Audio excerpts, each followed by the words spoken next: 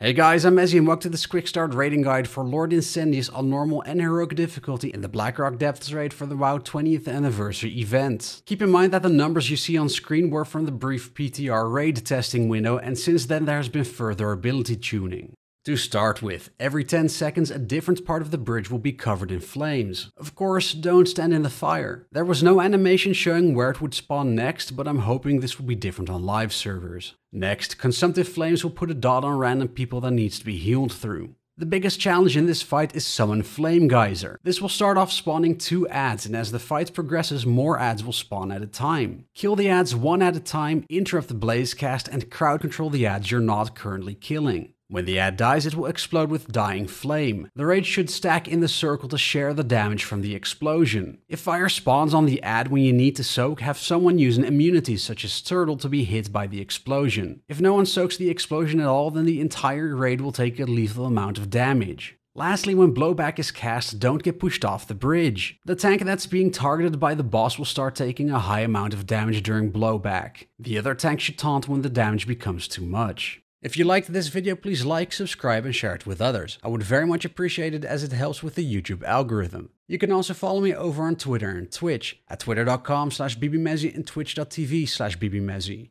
For now, I'm Mezzy and I'll see you again next time.